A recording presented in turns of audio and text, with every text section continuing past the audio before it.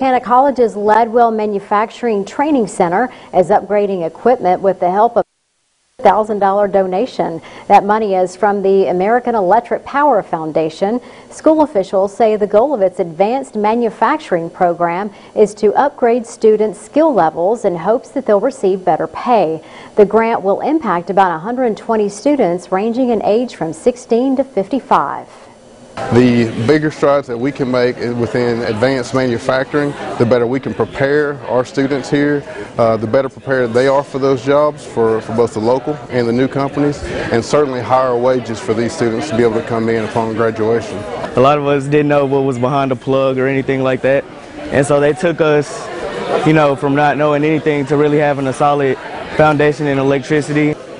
School officials plan to use the money to buy a mini assembly distribution trailer. They call it a mini factory. Stay with us.